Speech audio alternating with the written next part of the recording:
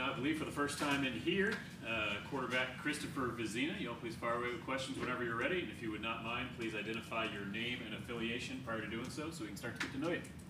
Grayson Man with TigerNet.com. Just to get that first career touchdown at home. Just describe that moment. What were you thinking on that play? It was fourth down, so I knew how to go get it. But one of the first things I was thinking was, I got to go get in there.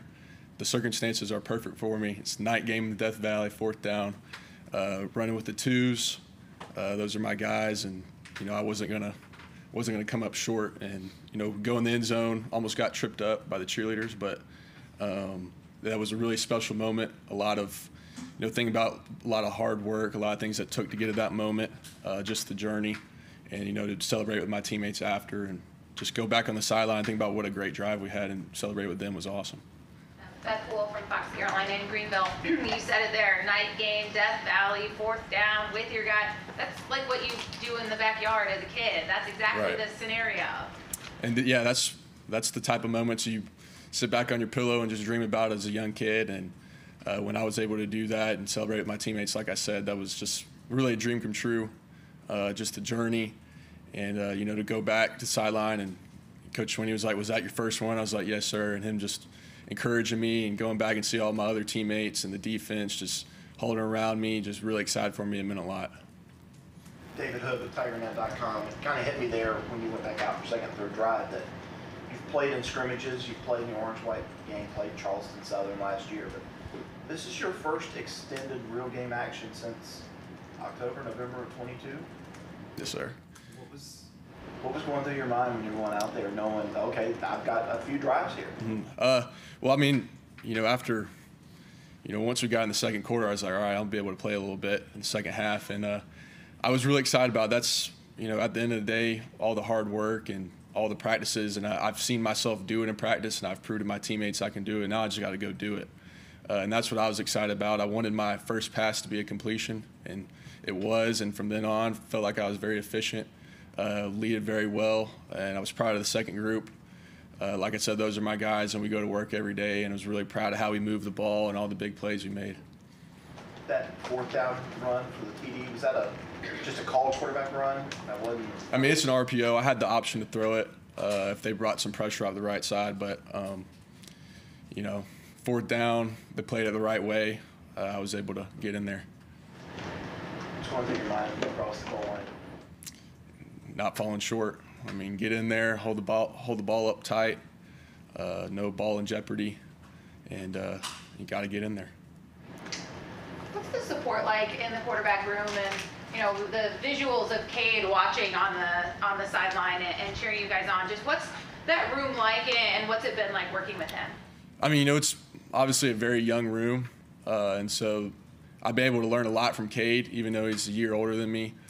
Just with him having a lot more experience, and I take away things from our scrimmages and our games that he does, and we really complement each other, hold each other at a high standard, and I'm really appreciative for the whole standard we have in the QB room with, Cade, Trent, Paul, Ethan, and Coach Riley and Taj. The standard's really high, and so we're always pushing each other. So I really appreciate that. Any questions for CV virtually? Anybody else in the room? I was just going to ask, how do you feel like you have helped Cade the most? Like, what's been your most beneficial asset to him? I mean, obviously, all his success is his success. But I mean, for him, I'm going to be there for him. Obviously, I haven't started a game. I don't really know what it's like, but it's a privilege to be the starting quarterback at Clemson, and so that comes with a lot of responsibility and a lot of expectations, and he's handled it very well. But I'm just there for him whenever he needs to get something off his chest or something. But I really appreciate him. I guess he's 2 years ahead of me now, but really he's just 1 year older than me, so we're very similar. We have a lot of things in common, so just the relationship that we have is very special, and I appreciate him a lot. Darian Carter with the Greenville News. What are some of the things that you look to improve on after playing on Saturday?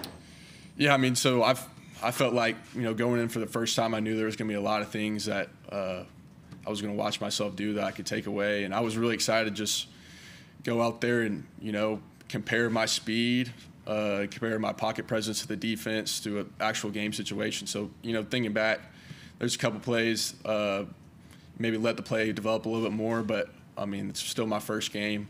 But, I'm going to improve on everything. I wouldn't say there's just a couple things. Obviously, I have a lot to improve on, but I feel great about myself, feel great about my development, and, with the help from Taj and Paul and Coach Riley, there's a lot of things that I've really improved on since I've gotten here, and I think I've proved that to everybody. You really have no idea how these games are going to go. App State's always been a really good program, but you go up 21-0, then 28, and are you starting to think, all right, my time's coming? Yeah, for sure. And then what did they tell you at halftime?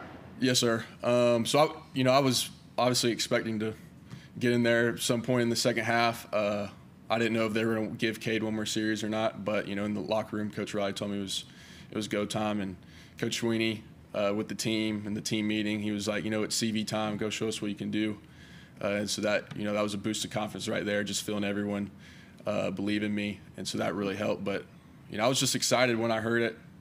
Like you said, going up by a lot of points before halftime, I knew I was going to get my chance, so it was awesome.